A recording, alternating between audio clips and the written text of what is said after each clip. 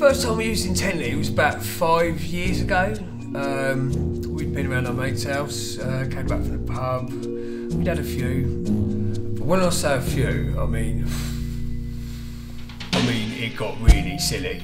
We even bought this bloke back, right, from the pub with this Hawaiian shirt on, this random dude, and we called him Hawaiian Mo. I don't even think he spoke English. I'll tell you what though, my God, he could sing karaoke.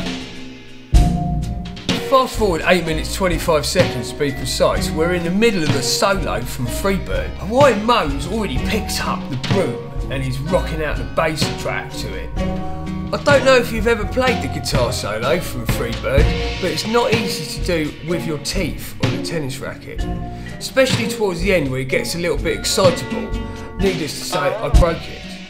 That very same tennis racket was given to my girlfriend's grandfather by none other than Fred Perry himself.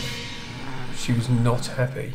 The next day didn't start well, so I asked for Intently through that Alexa gizmo. Alexa, could you ask Intently if they know of anyone near me who fixes vintage tennis rackets?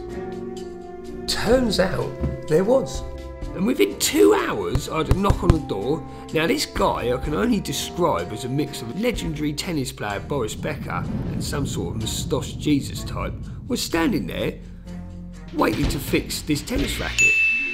So he came in, he took a quick glance at the racket, nodded his head, and before I'd even had a chance to put on a cup of tea, he had completely fixed the thing. He'd fixed it, he'd tested it. Now, when I say tested it, I mean really tested it. I don't know much about tennis, but he really tested that. And then he gave me a thumbs up, and then we both knew that that was my relationship saved. So thank you very much, Intently.